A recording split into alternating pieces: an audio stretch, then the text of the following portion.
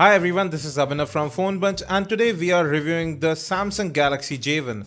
Now it comes with a 1.2 GHz dual-core processor, 512 MB RAM and 4 GB ROM. So if you were thinking this is a throwback from 2010, it was actually launched just a month ago.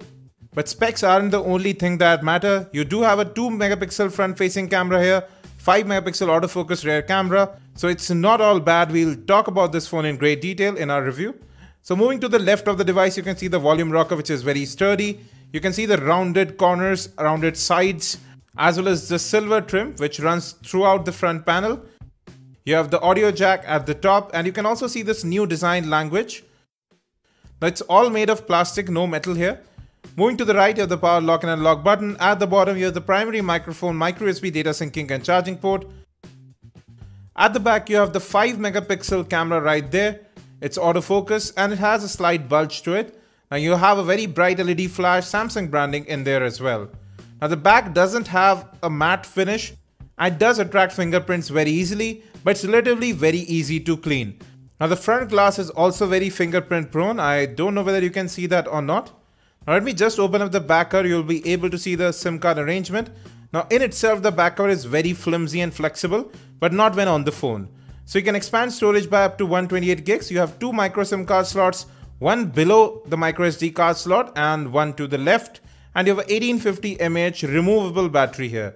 Overall solid construction. I haven't noticed any creak or flex anywhere on the device. But yes, the plastic does feel a little cheap to me. Now coming to the front, you'll be able to see you have a 2 megapixel camera right up top, a proximity sensor there, but there is no light sensor over here. So brightness is not automatic, there is no control over that. You would have to set it manually. You have a 4.3-inch WVGA display here, capacitive buttons which don't light up and a physical home button. Great viewing angles, good color reproduction. There is slight brightness shifting here, but the colors remain spot on. There is no color shifting on the device and there's no light bleeding over here as well. The color reproduction is pretty natural. It's not under nor oversaturated. And you can see the colors do look pretty good and the viewing angles are very wide. There is no distortion here. Moreover, the touch response is very good on the device. And you have an outdoor mode to increase brightness, which definitely increases sunlight legibility. Now this is your default dialog. Coming to network and call quality, actually it's pretty good on the device. You have 3G video calling support as well. Moreover, the earpiece is loud, as is the speakerphone, and clear too. I can see right here. This is your default calling interface. Now call recording is not available, but you can add an extra bit of volume to both the earpiece as well as the speakerphone. I can add memo during calls, and moreover there are several settings where you can add a pop-up to your call, which you see right up top, and you can go ahead and change or play around with the settings a bit. Now this is a 3G dual SIM smartphone. You have Wi-Fi, Bluetooth available along with USB, Bluetooth and Wi-Fi tethering.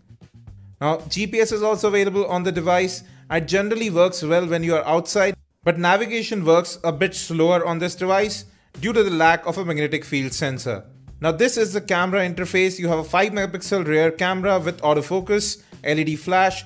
You have several modes including night, sports. Now I can switch to the front facing camera, turn on or off flash here. You can see 5 megapixel still images can be taken in 4:3 aspect ratio. There are several filters you can directly apply onto the viewfinder as well. So you can see the final result before actually taking the image. Now you do have a self timer available too. Moreover, you can control focusing modes, metering modes, ISO, and you can capture 720p videos with the rear camera. You have a 2 megapixel front facing camera here which can record in VGA resolution. The front facing camera is very clear too. Let me just take a photo. I'll show you that actually autofocusing is very quick here and the color reproduction from the final images are also good. Now here we are taking this in indoor lighting, so there is a bit of noise. So low light imaging is definitely not that good on this device. And you shouldn't expect that as well. Now this device costs just about 7,200 rupees or so. The flash does work in low light. I can see how beautiful these images look. Now even though this is a 5 megapixel camera, it is able to capture great macro shots. Close-up shots are really nice. And you can see there is a lot of detail with very less noise. Overall colors do look excellent. They are natural. They are neither oversaturated nor under. Here too you can see a lot of detail is captured. Now distant shots actually don't turn out that well. There's just not a lot of detail. This is obviously a 5 megapixel camera. But yes, even then, the color reproduction does remain very nice. Exposure compensation is also good. Now indoor images do turn out a little blurry and they do have a bit of noise in them, but color reproduction remains good. The flash definitely helps in low lighting conditions. Now you can record in 720p. Right now I'm using the macro focus and you can see that the videos actually turn out pretty good. They are sharp. Now this is with normal autofocus mode on. You can tap to focus, but continuous autofocus is not available in videos. Now have a listen to the audio. Hi everyone, this is Abhinav from PhoneBunch and today we are recording a video sample. It's at 720p. The audio here is pretty clear as well. So folks, this is the headset you get in the box. It's the same that you get with budget Samsung smartphones. They might not look the part, but they definitely sound very good. Now the speakerphone here is actually very loud and clear, which is quite surprising because even the Galaxy Grand Max, which costs about twice this phone, doesn't have a good speakerphone. And you do have an equalizer built in. You can choose a profile already set, or you can even create your own profile. Now FM radio is also supported. You can just go ahead and record FM in stereo quality. RDS is also supported. Now it is able to find channels very quickly. And I haven't noticed any issues with at least FM playback. Now we are playing a 1080p video here. Even 1080p videos actually play flawlessly. But sometimes if you have many apps open in the background, they just stop playing and crash. Now we are playing our Xiaomi Redmi 2 gaming review. Now we are playing this over YouTube in 480p. That's the maximum supported by this display. Now YouTube playback is actually very smooth. Now here's the default launcher. Long pressing the menu button or any home screens, you can go ahead and change wallpapers, add widgets, and here's your app drawer. Not many apps actually came pre-installed, basic Google apps, some Samsung apps. Now you can go ahead and uninstall apps directly. You can hide apps as well. So it's your standard TouchWiz launcher here, nothing special. You have your notification toggles right up top. You cannot expand them here. And you don't have automatic brightness, which I've already told you. You can control brightness from up top. You have an ultra power saving mode, but we'll talk about that in a while. Now this phone is running Android 4.4.4 KitKat right out of the box. Now you have the Spectrum 1.2 GHz dual core processor powering this smartphone with just 512 MB RAM and 4 GB ROM. So out of that 4 GB ROM, you have about 2 gigs available to install apps and games. Now app data is not movable, but you can move apps to the external storage. So gameplay would be limited on this device. You can have a look at our gaming review as well. USB OTG is not supported. And you can see right here that you have just 78 MB RAM free right now, and we are not running that many tasks in the background. So even though RAM management is good here, as is garbage collection, there is just not enough RAM to multitask on this device. Now coming to display settings, you can go ahead and sort the order of your notification toggles. You can just go ahead and drag and drop them. Lock screen security, you get pattern, pin and password. No voice unlock or face unlock. And you can go ahead and change the lock screen effect.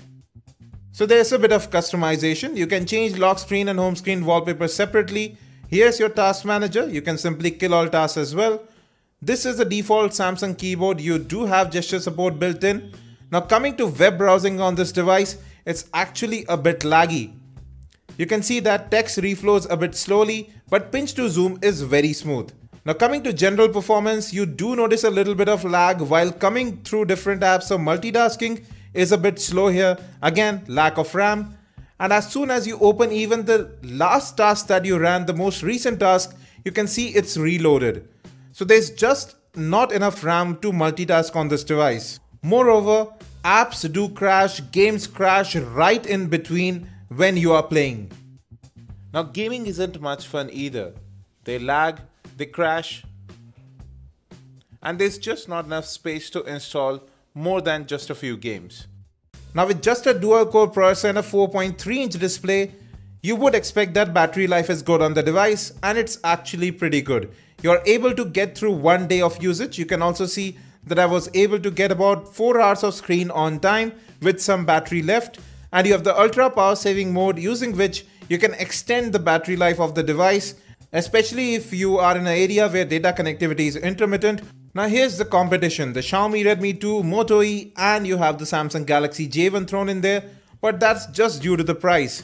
In reality, there is no comparing the Moto E and the new Samsung Galaxy J1, but yes, the Samsung Galaxy J1 has far better cameras than the Moto E.